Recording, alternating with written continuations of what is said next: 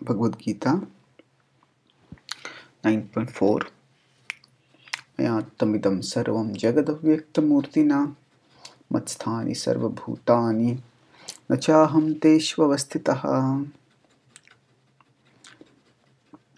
Maya tatamidam sarvam. Krishna, from this verse in the Gita's 9th chapter, starts describing his relationship with the material world. In the first 3 verses, he has glorified the knowledge that he is going to share. So here he states, now he's moving on to the details of that knowledge. One aspect is his inconceivable relationship with the world. This is part of the Guhya Gyan that he is giving. So he states here, Maya tatam idam sarvam. Maya, by me, tatam idam sarvam.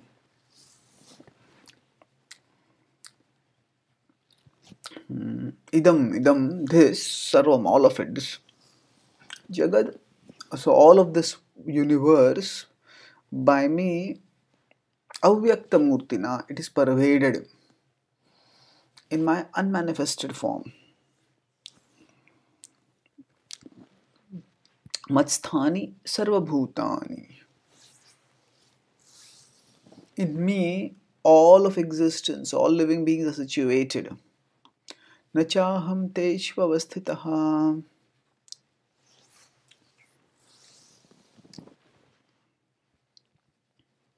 Nachaham.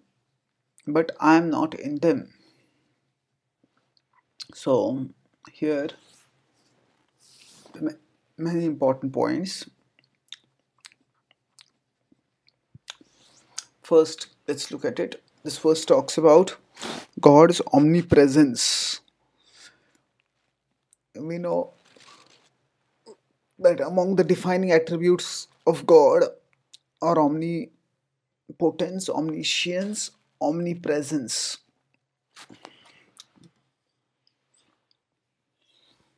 So, omnipotence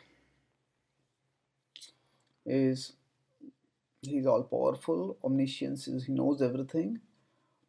Omnipresence is he's present everywhere. So how is he present? By his pervasiveness in his avyakta murtina. Now this is an intriguing phrase, avyakta murtina, because form, murti, can usually be translated as form, and form is usually not thought of as unmanifest. Form is something which is manifest to us. So, for example, when we make a murti is a replica, an effigy, figurine, statue, whatever it is. When we make a form of someone, then that basically means that we have it visible to us. That is the essential meaning of the word form, that something is visible, perceivable to us. If that is the case, then what does avyakta murtina mean?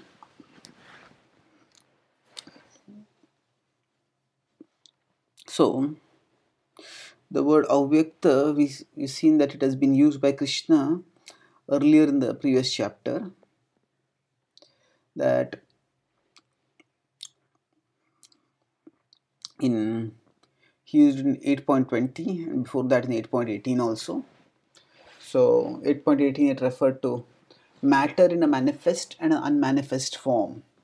So when the universe is created, the matter comprising it is in a manifest form. When the universe is destroyed, the matter comprising it goes into an unmanifest form. And then he talked about, that was avyakta advyaktaya sarva prabhavatyah agame Ratriagame praliyante tatraiva vyakta sangyake.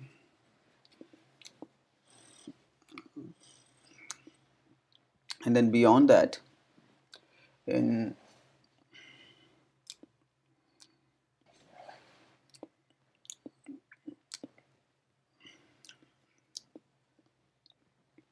in 8.20, he used it as parastasmat bhavo nyo vyakto vyaktat sanatanaha yahasa sarveshu bhuteshu nashyatsu na vinashyati. So there he used the word avyakta to refer to parastasmat bhavonyo. So he's talking about the spiritual world which is beyond the vyakta and avyakta. And then he's talking about in 8.21 that avyaktaksharityuktastamahu paramam gatim yam prapyana nivartante tadhama paramam mama. There he has used the word avyakta to characterize the spiritual world. And this avyakta is not unmanifest matter. This is that which is transcendental to matter, that which is spiritual.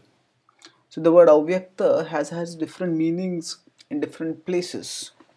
Now what does it mean in this context? Avyakta murtina. So we could say that it refers to unmanifest form.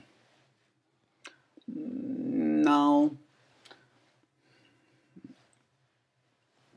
this can refer at one level to Krishna. Krishna's form in general is unmanifest. Krishna is transcendental, and because he is transcendental, he is not perceivable to us directly with our senses. So, of course, Krishna's personal form is perceivable through our spiritual senses. And Krishna's personal form manifests as the deity that is perceivable to us even through our material senses. But here what is being referred to is not the personal form, but the impersonal form, avyakta murtina. So now, usually,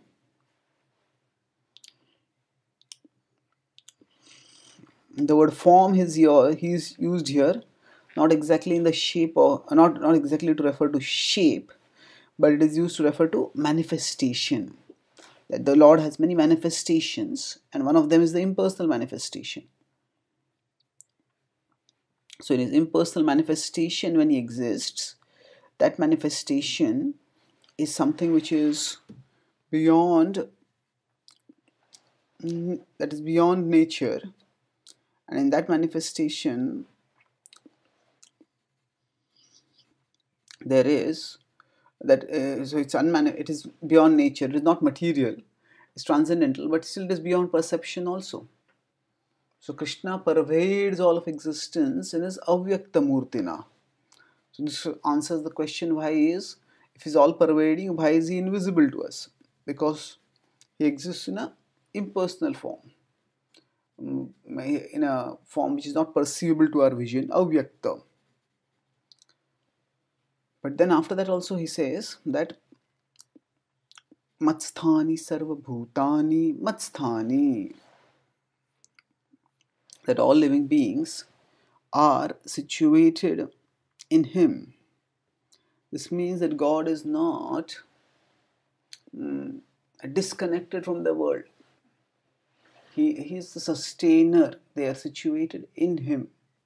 Nachaham teshu avastitaha, but I am not situated in them. So this verse can refer in a broad pattern to the three manifestations of the absolute truth, Brahman, Paramatma and Bhagavan. The first verse, the first two lines refer to Brahman. The third line to the Paramatma. So Mayatamadam Sarvam Jagad Avyakta Murtina. This refers to Brahman, who is manifested everywhere. who is sort of not manifested, who pervades, who is the manifestation of God who pervades everywhere but is unmanifest to our vision. And then